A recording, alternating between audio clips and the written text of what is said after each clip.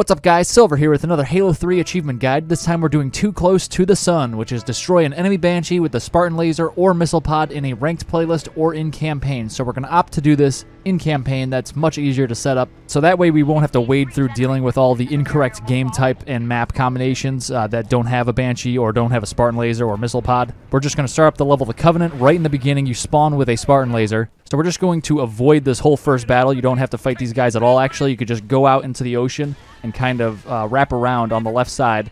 So that's what we're going to do here. You can see all these Banshees flying up and fighting these Hornets in the area. You could try to take these guys out, and that will pop the achievement, but those Banshees are actually a lot harder to hit because those Banshees aren't intended to actually come and engage you. Those are just kind of more of a scenic Banshee fighting those Hornets, making you feel like you're part of a bigger battle on the arc here. But these two Banshees over on the right here, you can see I took one out already. Those Banshees are actually two Banshees that spawn and will actually come and fight you. So they're a lot easier to hit. They're closer. They don't move as fast. They don't change direction as erratically as the other Banshees that are more scripted to fight the Hornets up in the sky on the left. So just take those guys out, make it a lot easier for yourself. But once you do get the achievement, feel free to go after the tougher, more hard-to-hit Banshees if you'd like. And with that, that's the end of the video. A quick and easy way to find and destroy a Banshee with a laser in campaign, which will pop the achievement. So I'll see you in the next video for some more Halo achievements.